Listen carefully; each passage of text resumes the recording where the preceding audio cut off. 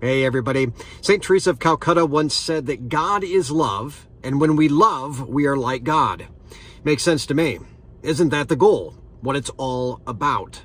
Loving the way God loves. Okay, sounds good in theory, right? Can we put it into practice? I think we can. In fact, isn't that the perfect thing to think about as we close out this year and move on to the next? How to love as God loves. So here's a suggestion for all of us to try and put into practice for the new year. And I'm going to strive for this too. For 2022, let's love one another, your family, your friends, those who annoy you, and your enemies. Let's love one another, expecting nothing in return. That's it. Our acts of love and service, good deeds, favors, when we go out of our way, let's love, expecting nothing in return. And isn't this how God has loved us? He doesn't get anything out of the love that he gives to us. He already has everything. He's God.